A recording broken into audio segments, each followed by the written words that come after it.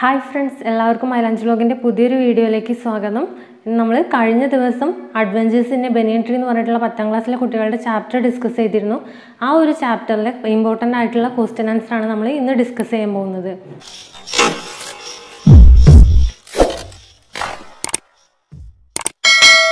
ഈ ഒരു ചാപ്റ്ററിൽ നമ്മൾ ആദ്യമായിട്ട് ഡിസ്കസ് ചെയ്യാൻ പോകുന്നത് ക്യാരക്ടർ സ്കെച്ച് ആണ്. ആദ്യം നമ്മൾ സ്ക്യൂറലിന്റെ ക്യാരക്ടർ സ്കെച്ച് ആണ് ഡിസ്കസ് ചെയ്യുന്നത്. ആ ഒരു ചാപ്റ്റർ എടുത്ത് നോക്കുകയാണെങ്കിൽ തന്നെ നമ്മൾ മുന്നേ കഴിഞ്ഞ ക്ലാസ്സിൽ പഠിച്ചിട്ടുള്ള ആ ഒരു സ്റ്റോറി എടുത്ത് നോക്കുകയാണെങ്കിൽ അതിൽ നമ്മുടെ സ്ക്യൂറലിൻ്റെ പ്രത്യേകതകളും ആ യങ് ബോയോട് അവൻ്റെ ഒരു പെരുമാറ്റവും പിന്നീടുണ്ടായ പെരുമാറ്റവും ഒക്കെ മനസ്സിലാക്കാൻ പറ്റും. The squirrel was very young. It was small and grey in color. Finding the boy not harmful, it became very friendly with him. It trusted the boy, even took food from his hands.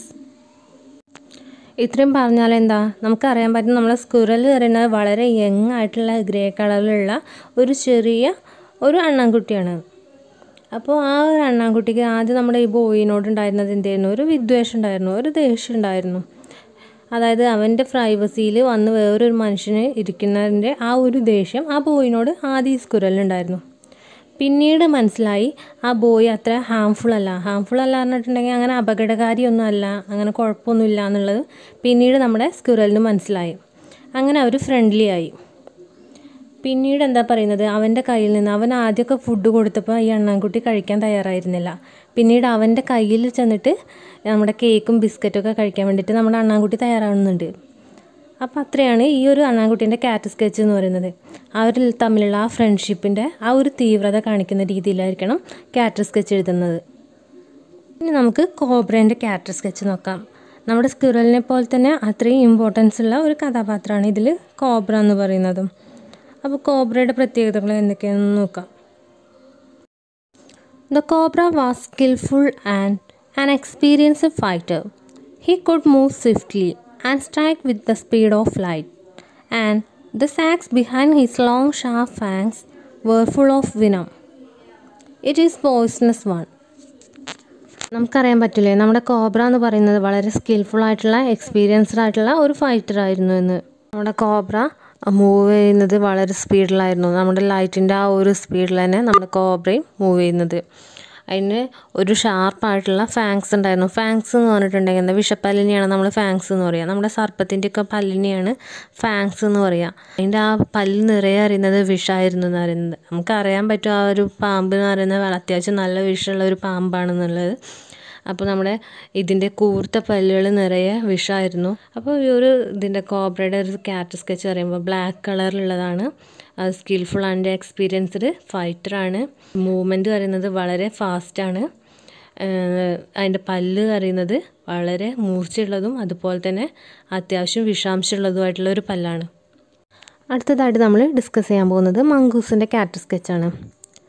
കീരി എന്നാണല്ലേ നമ്മൾ മംഗൂസിനെ പറയുക. അപ്പോൾ നമുക്ക് നമ്മുടെ മംഗൂസിൻ്റെ character sketch എന്തൊക്കെയാണെന്ന് നോക്കാം. The mongoose and the cobra are considered as universal enemies. The mongoose is small one compared to the cobra. Long hair on his spine stood up in the past.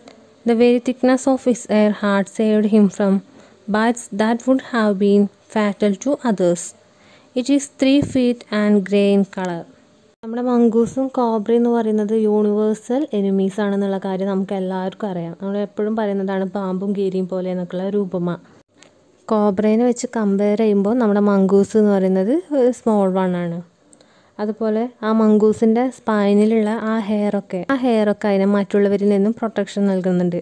അത് മറ്റു മൃഗങ്ങൾ അതിനെ ആക്രമിക്കുന്ന സമയത്ത് അതിനെ മുറിവേൽക്കാതെയും ചില സമയത്ത് കടിക്കുന്ന സമയത്ത് വേദനയിൽ നിന്നും ഒക്കെ ഒരു പ്രൊട്ടക്ഷൻ പോലെ അതിൻ്റെ ആ ഒരു ഹെയർ അതിനെ ഹെൽപ്പ് ചെയ്യുന്നുണ്ട്.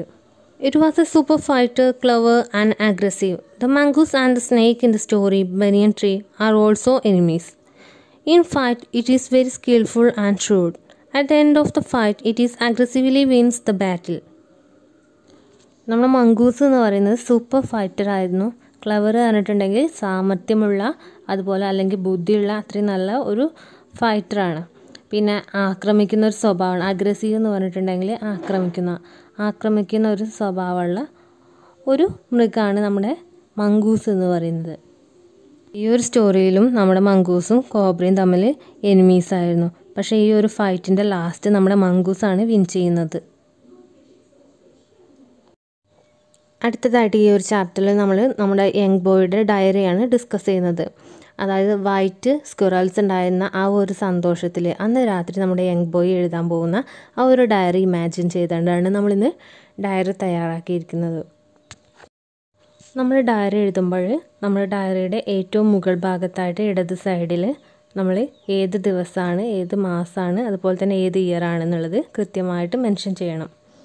അതിനുശേഷം ഇത്തിരി ഗ്യാപ്പ് വിട്ടതിന് ശേഷമാണ് നമ്മൾ ഡയറി എഴുതി തുടങ്ങുക. നമുക്ക് ഡയറി നോക്കാം.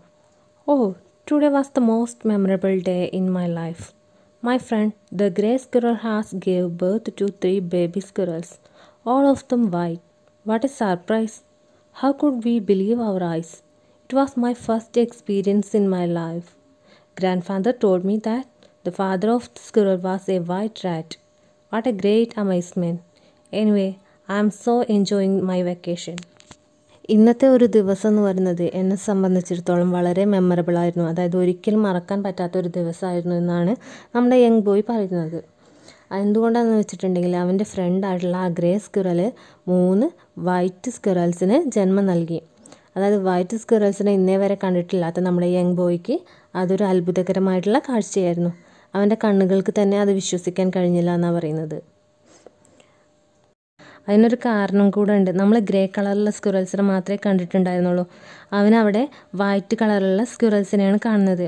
ആ ഒരു കാഴ്ച എന്ന് പറയുന്നത് അവന് മറക്കാൻ കഴിയാത്തതായിരുന്നു എന്ന് ഡയറിയുടെ ഫസ്റ്റ് പാർട്ടിൽ നമ്മുടെ യങ് ബോയ് പറയുന്നുണ്ട്.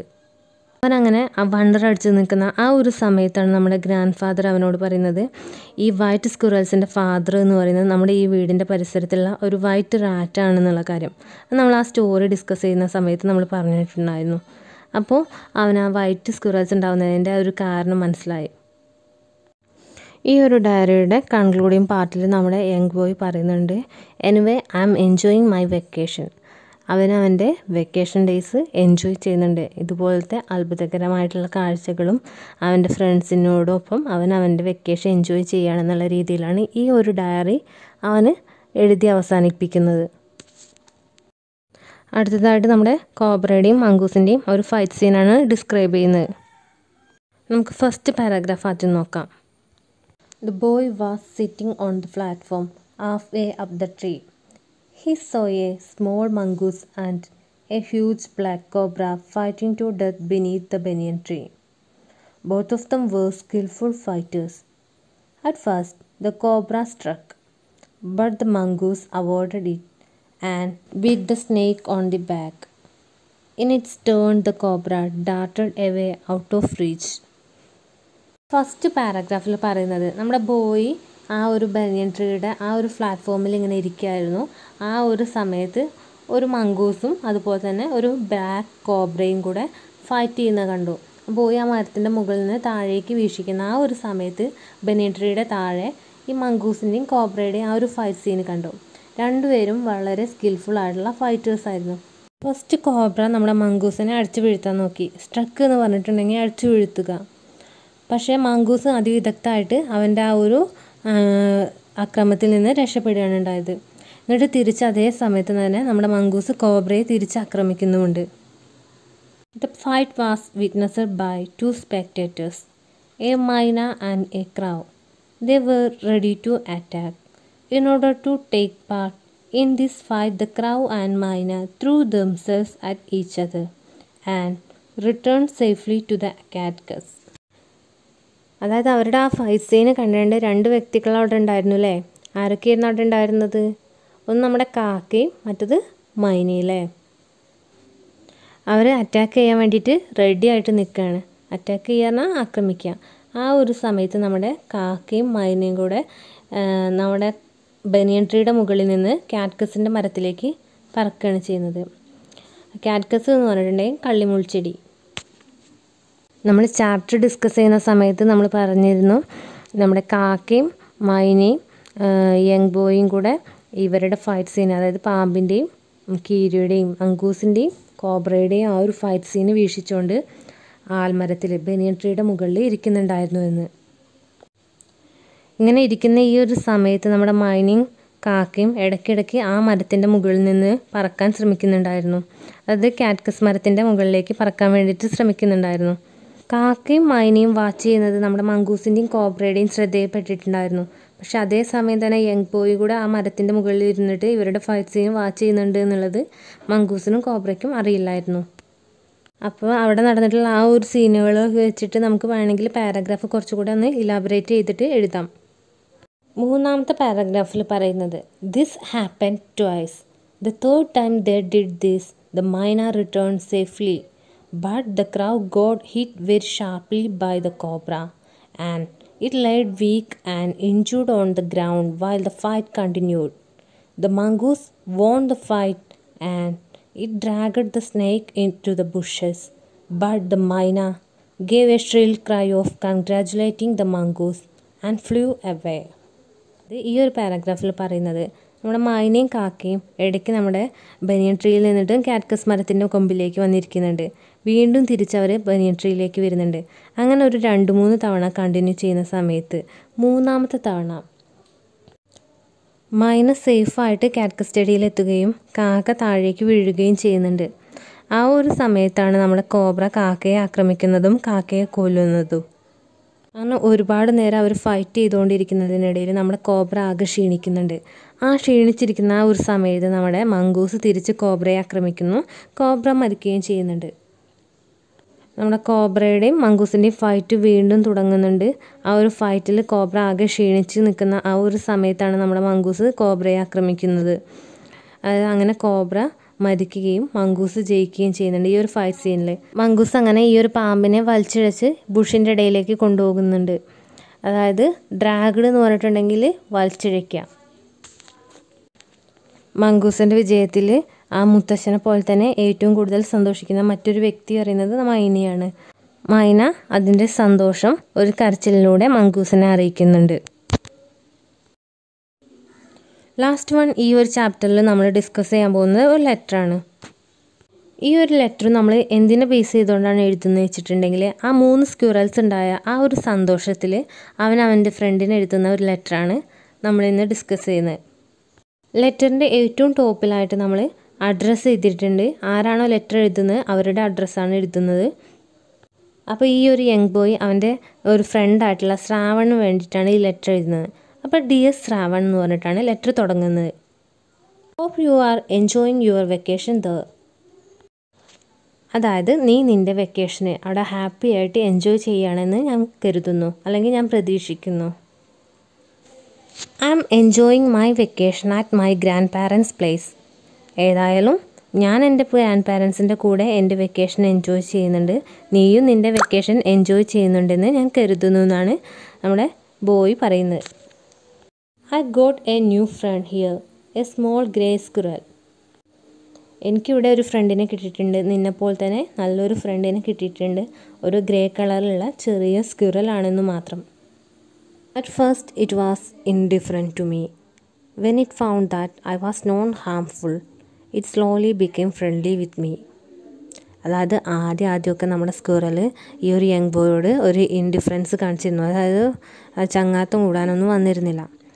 പിന്നീട് പതിയെ ഞാനത്ര ഹാംഫുൾ ആയിട്ടുള്ള ആളല്ല എന്നുള്ളത് സ്ക്വിറലിന് മനസ്സിലായതോടെ അതെന്നോട് ചങ്ങാത്തം കൂടാൻ തുടങ്ങി. അതിന് ശേഷമാണ് നമ്മുടെ ബോയ് കൊടുത്തിട്ടുള്ള കേക്കും ബിസ്ക്കറ്റൊക്കെ അവൻ്റെ കയ്യിൽ വന്നിട്ട്, അതായത് അവൻ്റെ പോക്കറ്റിൽ വന്നിട്ടൊക്കെ കഴിക്കാൻ തുടങ്ങിയത്. Became familiar enough to take food from my hands. My dear, I am excited now. I want to spend a lot of time with this little cute fellow. Anyway, I am enjoying my vacation. Waiting, see you soon. Hope all of you are keeping fine there. നമ്മുടെ young boy ഫ്രണ്ടിനോട് പറയാണ്, I am excited now. ഞാനിപ്പോൾ വളരെ എക്സൈറ്റ്മെൻറ്റിലാണ്. എനിക്ക് ഒരുപാട് time ഈ ഒരു cute ഫെല്ലോൻ്റെ കൂടെ, അതായത് നമ്മുടെ സ്ക്വിറലിൻ്റെ കൂടെ സ്പെൻഡ് ചെയ്യാൻ ഒരുപാട് ടൈം കിട്ടുന്നുണ്ട്. ഞാൻ അതുകൊണ്ട് തന്നെ എൻ്റെ വെക്കേഷൻ മാക്സിമം എൻജോയ് ചെയ്യുന്നുണ്ട്. Waiting, see you soon. അതായത് നിന്നെ കാണാൻ വേണ്ടിയിട്ട് ഞാനും കാത്തിരിക്കുകയാണ്. Hope all of you are keeping fine the. നിങ്ങളെല്ലാവരും സന്തോഷത്തോടെ ഇരിക്കുന്നു എന്ന് കരുതുന്നു. നമ്മുടെ ഒരു ലെറ്ററിൻ്റെ ലാസ്റ്റ് ഒരു സന്തോഷത്തോടെ ഇരിക്കുന്ന എന്തെങ്കിലും ഒരു കാര്യം പറഞ്ഞിട്ടാണല്ലോ നമ്മൾ ലെറ്റർ അവസാനിപ്പിക്കുക. അതുപോലെ തന്നെ നമ്മുടെ യങ് ബോയ് ഇതിൽ പറയുന്നത്, hope all of you are keeping fine. നിങ്ങളെല്ലാവരും അവിടെ സന്തോഷത്തോടെ ഇരിക്കുകയാണെന്ന് കരുതുന്നു. നമ്മൾ ലെറ്ററിൻ്റെ താഴെ എന്ന് സ്നേഹത്തോടെ എന്നൊക്കെ പറയില്ലേ, അത് എഴുതുന്നതിനാണ് നമ്മളിവിടെ യുവേഴ്സ് ലവിങ്ലി എന്നൊക്കെ കൊടുക്കുന്നത്. യുവേഴ്സ് ലവിങ്ലി എന്ന് പറയാം, അല്ലെങ്കിൽ നമുക്ക് യുവേഴ്സ് ഫെയ്ത്ത്ഫുള്ളി എന്ന് പറയാം. അങ്ങനെ നമുക്ക് ലെറ്റർ അവസാനിപ്പിക്കാം. അതിന് താഴെ നെയിമാണ് എഴുതേണ്ടത്. ഞാൻ ഇവിടെ നെയിം മെൻഷൻ ചെയ്തിട്ടില്ല. നമുക്ക് വേണമെങ്കിൽ റസ്കിൻ ബോണ്ട് എന്ന് കൊടുക്കാം. കാരണം റസ്കിൻ ബോണ്ട് ഫ്രണ്ടിന് എഴുതുന്ന ഒരു ലെറ്റർ ആയതുകൊണ്ട് എന്ന് സ്നേഹത്തോടെ റസ്കിൻ ബോണ്ട് എന്നുള്ള ആ ഒരു രീതിയിൽ വരുന്ന രീതിയിലാവാം. Adventures in A banian tree എന്ന് പറഞ്ഞിട്ടുള്ള ഈ ഒരു ചാപ്റ്ററിൻ്റെ ക്ലാസ് നമ്മൾ മുന്നേ എടുത്തിരുന്നു. ആ ഒരു ചാപ്റ്ററിൽ ആ ഒരു കഥ മനസ്സിലാക്കാതെ ഒരിക്കലും ഈ ഒരു നോട്ട് നമുക്ക് മനസ്സിലാവാൻ സാധ്യതയില്ല. അപ്പോൾ ആ ഒരു ക്ലാസ് കാണാത്തവരുണ്ടെങ്കിൽ ആ വീഡിയോ ഒന്ന് കാണുക. ലിങ്ക് ഞാൻ താഴെ ഡിസ്ക്രിപ്ഷൻ ബോക്സിൽ കൊടുക്കാം. ഇന്നത്തെ ഈ നോട്ട്സും അതുപോലെ തന്നെ ക്ലാസ്സും നിങ്ങൾക്ക് യൂസ്ഫുൾ ആയെന്ന് കരുതുന്നു. അപ്പോൾ ഇനി ഈ ഒരു ചാപ്റ്ററിൽ നിങ്ങൾക്ക് എന്തെങ്കിലും ഡൗട്ട് ഉണ്ടെങ്കിൽ നിങ്ങൾ കമൻറ്റ് ചെയ്താൽ മതി, നമ്മൾ റിപ്ലൈ തരുന്നതാണ്. അപ്പോൾ പുതിയൊരു വീഡിയോ ആയിട്ട്, സെക്കൻഡ് ചാപ്റ്ററിൻ്റെ പുതിയൊരു വീഡിയോ ആയിട്ട് നമ്മൾ വീണ്ടും വരും. അതുവരേക്കും ബൈ.